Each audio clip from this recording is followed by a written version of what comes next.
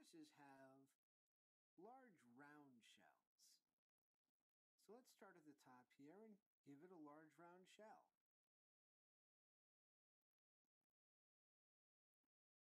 Here we are making a curved line down to the left, and then doing the same thing down to the right.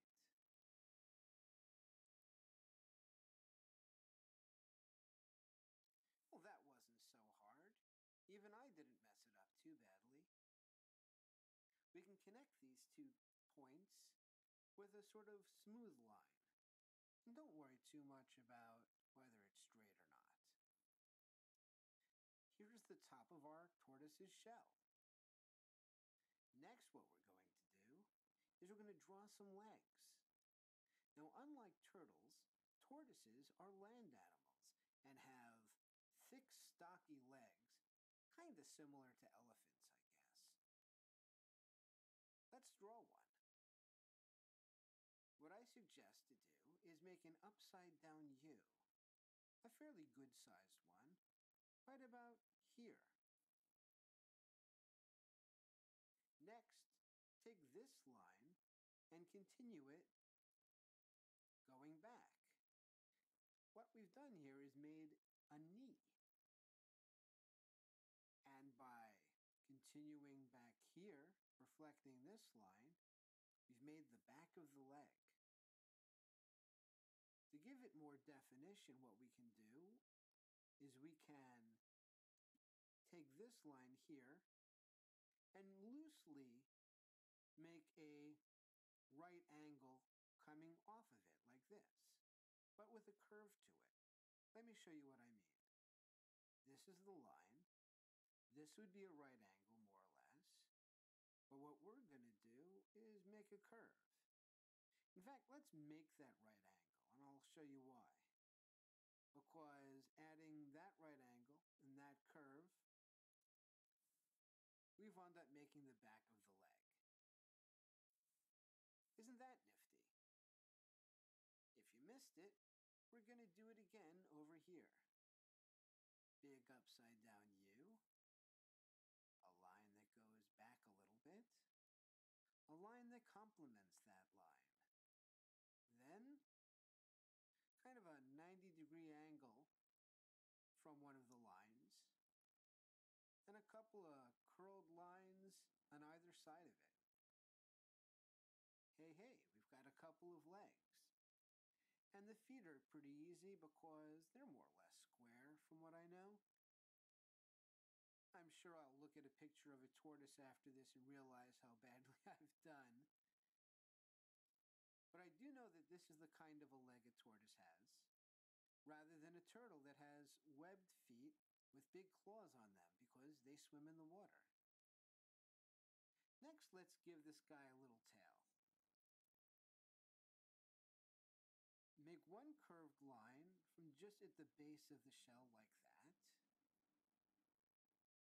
And then another one meeting it at the top like that, starting a little bit below. You can connect this area right here with a curve, a little reverse C. And he'll need a head. So let's start over here at the front of the shell. And we'll want to make a kind of an S shape right here. But stop! Don't go too far. I want you to put a little circle right there at the end of that S. Then on the other side of the circle, as if continuing from that line, make a big reversed C, like that. Next, you want to make another line that reflects this line to continue the neck of the tortoise. So this line kind of follows that line. And we can end it the same way we ended the tail, with a C going in the direction of the legs. Now for the bottom of the shell. And since we have the head, the tail, and the legs already done, we pretty much know where this has to be. start here, go down just a little bit, and curl under the leg like that. Then imagine where it would be on the other side. Continue it a little further till it gets to the back of that leg. And then over here, bring it back up to meet the turtle's neck hole. Now let's add some texture. We can make curved lines on the bottom of the tortoise. These aren't really shadow lines. These are actually the texture of a tortoise's bottom, from what I know. We can also thicken this line a bit. Give it a bit of a shadow to show that it's coming over the bottom. So what you're going to want to do is just make a tiny squiggle with your marker or pencil or whatever underneath the shell, going across like that. Then just sort of fill in any gaps you missed. Just kind of give a bit of a shadow, a bit of an uneven shadow underneath the shell. Now you could make any kind of pattern you really want on the tortoise's shell if you want to be creative. I think tortoise shells often look like this, with kind of a soccer ball kind of a thing going on. I live in New York City, and my exposure to tortoises is pretty slim. I think they have some over at the zoo. I see turtles a lot over in Chinatown. Some people buy them as pets. Same things with the frogs. So what I'm basically doing here is just making geometric shapes and connecting them, because I don't really know what a tortoise's shell looks like. If you want to do this more accurately, I would suggest, looking at a picture of a tortoise.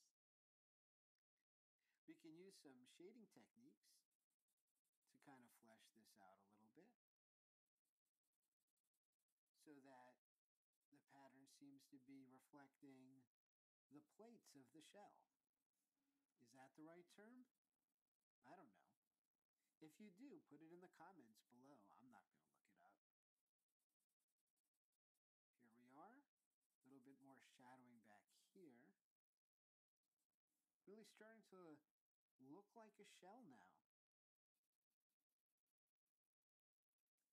Now, tortoises can live to over 100 years old. And the oldest living tortoise is 182 years old, they believe. And his name is Jonathan. Next, what we're going to want to do is finish the eyeball. Why not? Let's give him a little eyelid. Just a little line that goes across the top of the eye. And then a little curve in there.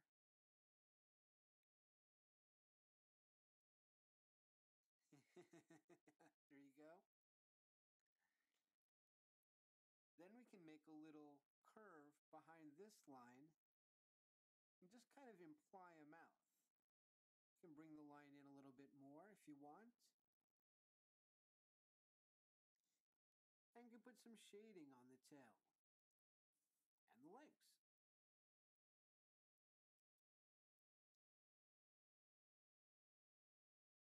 And the neck and head.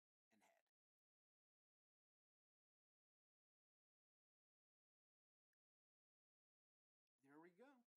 And with a little bit more shadowing on the bottom of the shell here to show that it's underneath the tortoise, excuse me. See how easy it is to confuse the two? I believe we've come to a conclusion. It's a tortoise. And since he lives on the ground, we can use our grass texture to give him a place to be. Just kind of run this pattern right past the bottom of his feet. Maybe even give him a little flower friend. Though I imagine it's a little snack friend.